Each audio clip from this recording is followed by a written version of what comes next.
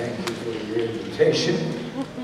Great blessing always to preach the gospel, especially Pastor Campbell, who's been one of our great good friends, gospel leaders, and I appreciate being here tonight. I leave in the morning for Holland, preach in their conference and Youth Crusade, and looking forward to that. God is at work. Can you say amen? Amen. I've been fascinated in my life with seeds. When I was a boy, we lived next to a farm, and I would take corn seeds, bean seeds, wheat seeds, and dig under the ground, plant them, and then water them, and I was fascinated as I would see the ground break and a plant come up from those seeds. That's one of the miracles of God. They can take a seed together, dissect it, take the material, but they can't create it because God put life in it. So think about that for a moment. A seed. I want to preach about seeds tonight. Matthew's Gospel, chapter 13. The parable of the mustard seed.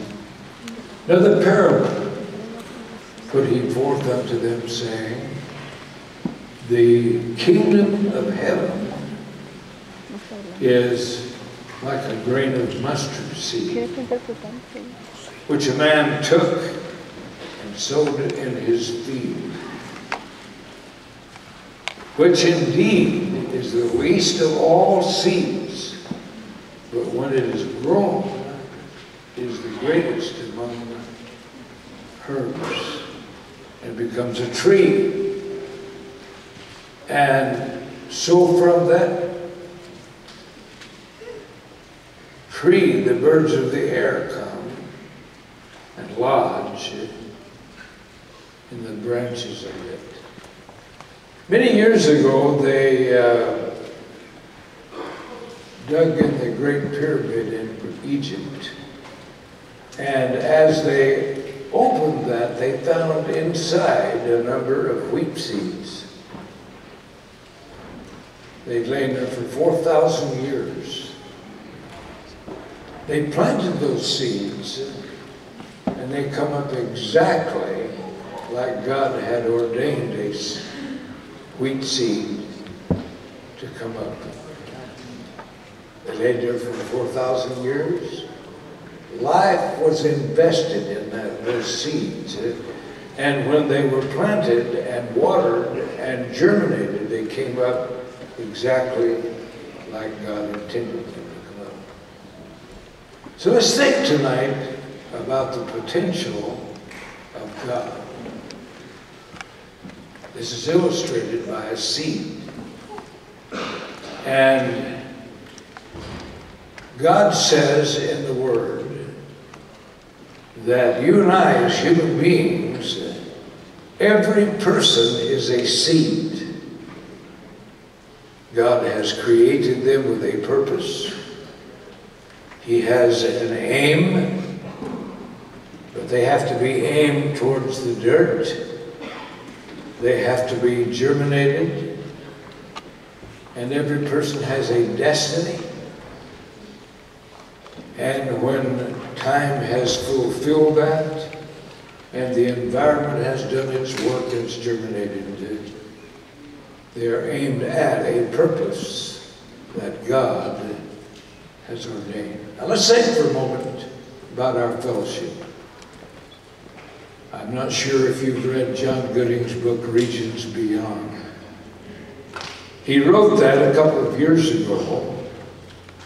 And I added a footnote to it. The title of the book is Regions Beyond. It talks about our fellowship, the history and the principles of our fellowship and discipleship.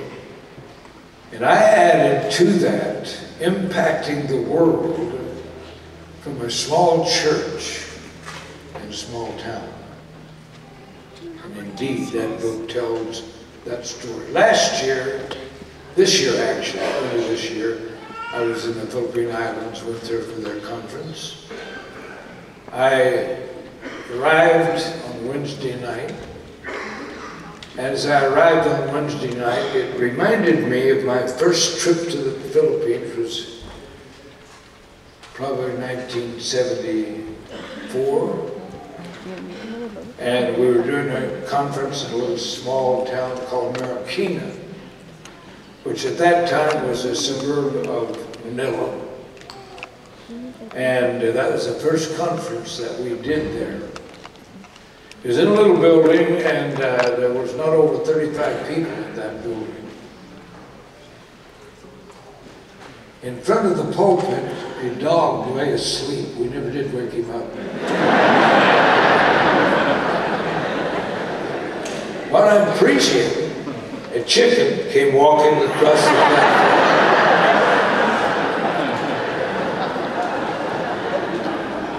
I was just in the Philippines preaching their conference, and in that building it was not 35 people, 1,200 people.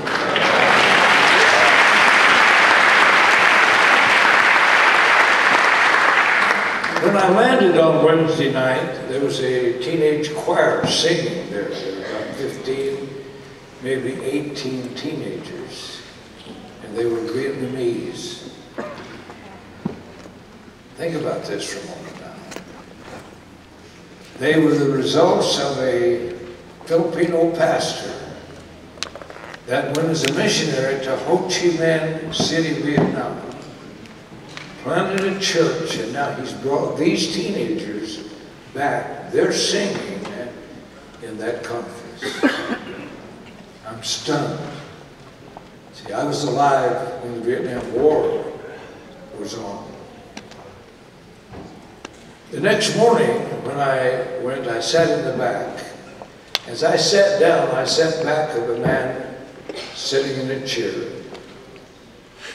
The pastor that planted that Vietnamese church was preaching in Tagalog, the main language of the Philippines. As he was preaching, there was a man sitting in front of me in a chair. He's interpreting that in English. Which is preaching in Tagalog. He's interpreting that into English. There's a man on his right is a Cambodian. He's interpreting what he's preaching in English, or saying in English, in Cambodian, to a group of Cambodians that are there listening. On his left-hand side is a group of Filipinos, and they're listening to that being interpreted in English. And I'm watching this scene. I'm stunned as I'm watching that, because I've got a good bit of history behind me. 1,200 people in that building. They told me that the Philippines has 439 churches that are oriented out of that central church in Manila. During that conference, they planted 10 more churches from that conference, which makes 449 Filipino churches oriented out of that place. Now think about that for a moment. Because here is a miracle of God before our eyes. Philippine missionary, Vietnam, Ho Chi Minh City. During that conference, he turned over that church to a Vietnamese pastor that he had discipled and trained. Think about that for a moment. Now here is the overview of the parable of the seed and the mustard seed. The mustard seed, Jesus used that deliberately. He explained that's the smallest seed that he could find to describe that.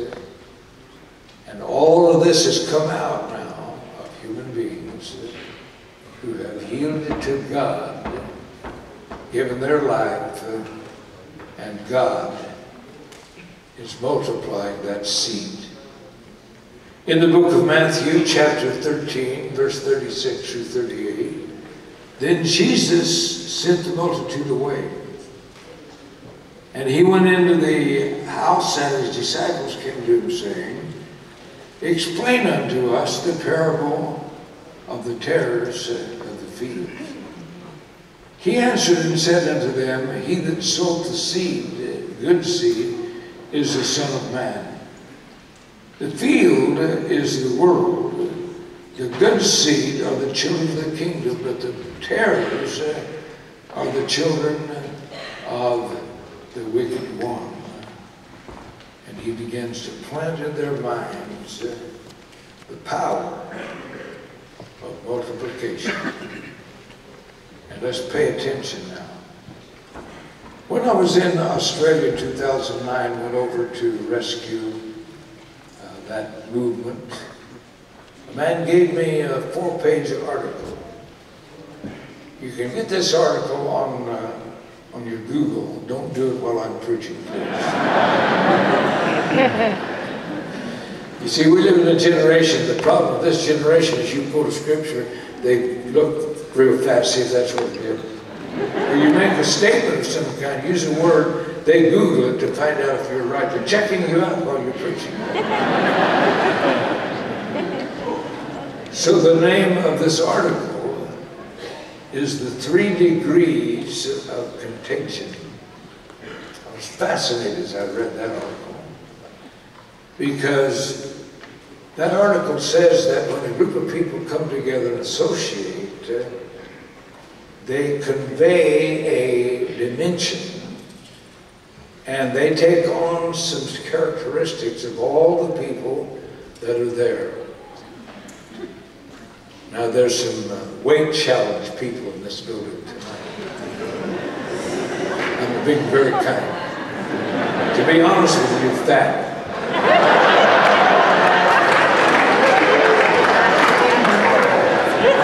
This article says that when you're associated with people, there's something that takes place, a social dynamic that's automatic.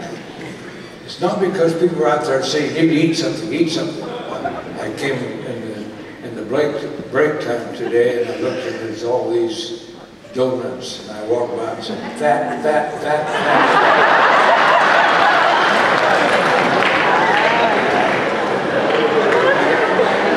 Not because people are trying to make you fat, but there's an automatic social dimension that you automatically will begin to take on. And the article ended, and the last words of the article says that you become like the people that you associate with. Now that has good dimensions and bad dimensions. It also noted that if you associate in a crowd of people, and there are people who smoke, you are automatically inspired to smoke. I was fascinated as I read this article, 3 degrees of contagion. Now this is an automatic dimension, and it is a social dynamic. Not because these people are trying to convert you and make you fat or smoke, it's automatic. So the good part of that is, if you're here tonight and you're not saved, you're being influenced for God. Thank God for that. So ponder this for a moment as we consider this. I have a picture here, you probably can't make it out, but it's a picture of a dandelion. It is in full bloom. There's 2,000 seeds in this picture. And when you plant a lawn, those dandelions are going to come up. You don't want them there. You're not cultivating them. But God has put a potential in nature. And that potential is also in human beings. And automatically it will take place. Many people who are motivated by association, that they're associating with other people. I worked many years ago. I was in the United States Air Force, 3 years, 9 months, and 27 days. They trained me to be a flight line electrician, and I was working at Luke Air Force Base in Phoenix.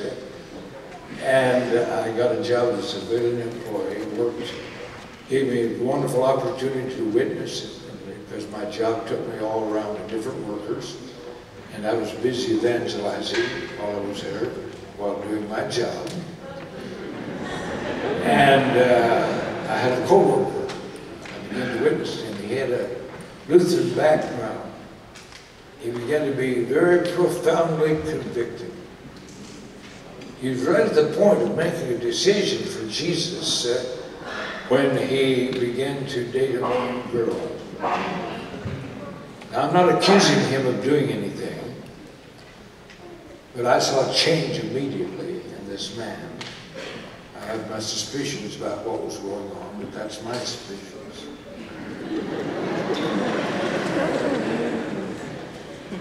We become like the people that we associate with. It's automatic.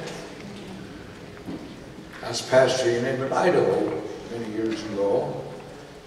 A woman moved into a house. Her husband was in the military. She was staying there because the rent was cheap. And the Mormons began to work on her. If you're a Mormon, well, don't get mad at me. I'm just talking about you.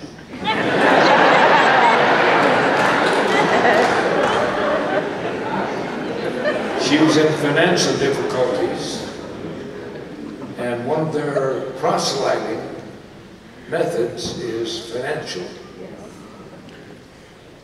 They were able to win her over with financial invitations, very strong attraction. And this is why people start hospitals that are religious. This is why people do soup kitchens. This is why the church is involved in those things. William Booth was in England. As he was in England at that period of time, children could buy whiskey, hard liquor. The streets were filled with drunkenness. Many children were alcoholic and could go into a pub or a bar and could buy hard liquor. And there was debauchery in the streets. William Booth went for a walk. His wife went to another meeting. When she came home, he said, "Dear, I found our calling." And William Booth and his wife started the Salvation Army. And the Salvation Army made a major impact in the world. When William Booth died, London shut down and they paraded in honor of the tremendous influence that William Booth had exerted on England by the Salvation Army. Now think about what I'm saying here for a moment. I remember a church in Phoenix. This man started a church, and I think when they began to examine how many ministries he was involved in, he had 275 ministries fixing single women's junk cars, various kinds of ministries, 275. Think about this for a moment. Now, John's Gospel, chapter 12:21. Yes, has he not rooted himself, but endured for a while, for when tribulation or persecution arises because of the word, immediately he is offended. Many people begin to be Christians, but they don't continue. Can you say amen? I know I'm in an evangelizing fellowship. This church is an evangelizing church, as is our church in Prescott, and there are many of your churches. But money, morals, and associations cause a change in human perceptions and convictions. Now let's go back to multiplication for a moment, because someone has written wisely that you can count the number of seeds. Any idiot can count the number of seeds in an apple. But only God knows the apples that are in a seed. Go back now to my statement that God says you're a seed. Every single one of you are a seed. You have a life potential in you, and that life potential that is in you has the ability to multiply itself just like this dandelion bloom. 2,000 seeds that will go out on somebody's lawn, not cultivated, they automatically will take place because God put in His creation the miracle that reproduces in seed. Think about this for a moment. Here in each seed, 2,000 of those, is the perfect creation of God that will reproduce itself. Now, in like manner, God has put in you a purpose. That purpose is the seed potential, and it will self-propagate unless it's eradicated. And think about that for a moment. There's a potential that is great, a mustard seed, the smallest seed in God's creation, has the ability that if it is planted, will reproduce and becomes the greatest of trees. Jesus said, even the birds of the air are able to lodge in it at night. Now the potential is very great. Matthew chapter 13, let me read it again, verse 31 and 32. Another parable put he forth unto them, saying, the kingdom of heaven is like a grain of mustard seed, which a man took and sowed in his field, which indeed is the least of all seeds, but when it is sown, is the greatest among herbs, and becomes a tree, so that the birds of the air come and lodge in the branches of it. Now let's bring this down where the rubber meets the road for a moment. Multiplication. Someone told a story about a man who had a red paper clip. He began to trade that red paper clip. And as he did that, he began to pick up other articles. As he picked up other articles, after 14 trades, 1 year, he traded again for a house. There's still stupid people in the world. Think about that for a moment, because we're just talking about natural human dynamics as life goes on. Think about a small church. I don't know how large your church is. If it's in a large town, thank God for that. If it's in a smaller town, don't give up hope.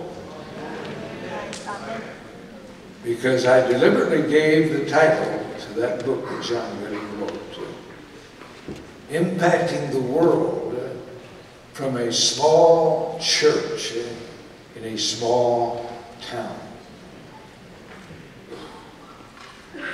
That's after a couple of splits that took out dozens of churches by rebels.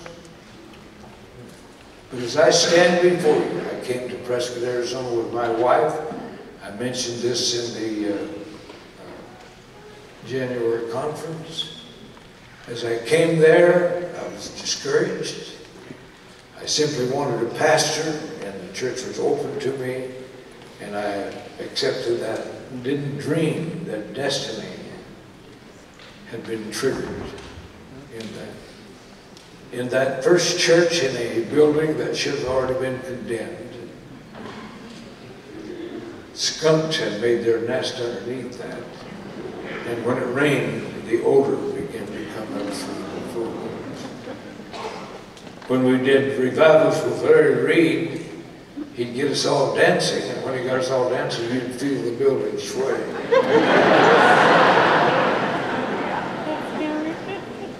That building seated 72 people on opera seats. And that building now, there was 29 people, including 7 people of my family, in that first service. And that work of God has grown. And I say work of God because it is a work of God. It has grown to 2,600 churches in 125 countries around the world.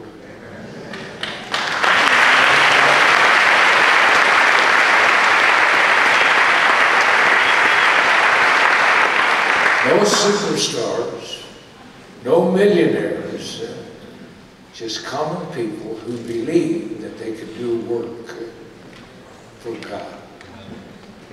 It's become an astonishing sight. Many of you were privileged to be in our summer conference. I told Pastor Campbell as I'm sitting on the platform that our concluding service on Friday night had 3,525 people.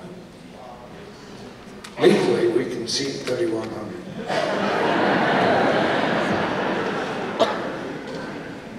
That's what God can do from His seat. Jesus used this, and I'm challenging you tonight. Your life is a seed. From time to time we have people that they go screwy. I think I mentioned this morning that you can leave the fellowship, but the fellowship will never leave you. The reason for that, there's a supernatural dimension that's at work in our fellowship. It's not a work of man, it's a work of God. Just as the seed is in every seed that God created, seed principle is in every human being sitting here tonight. And if that seed is planted in God's purpose, it has the potential to outgrow anything that you can imagine. And I'm challenging you tonight. From that little building on Lincoln Street, when people come from Prescott the first time, we take them over to Lincoln Street. I think it's turned now into a house for women that their husbands are beating them and they want to get out of there, they go over there. But it's still there today. 72 people seated. What God has done, because the seeds which were here were planted. They were planted as these people began to witness.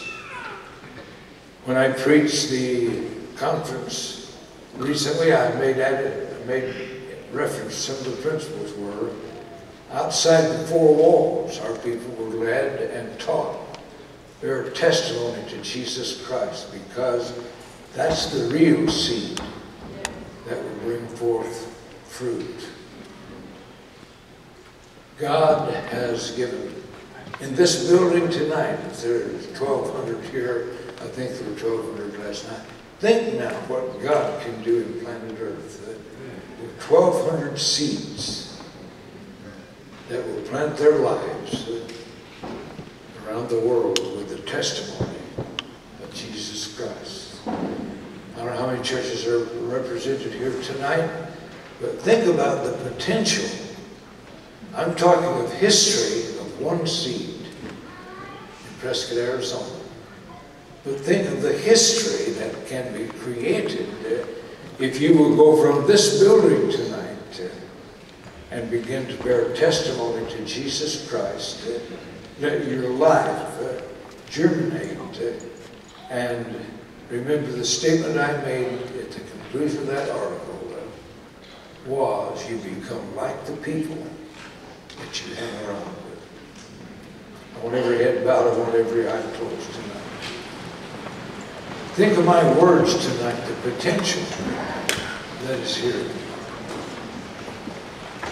There aren't buildings large enough to contain what God can do. Every person that's here will go from this building and obey God. Plant their life. Let it be germinated. And I'll tell you, the miracle will take place. If you will testify, God will bring forth fruit. Every head is bowed. Every eye is closed.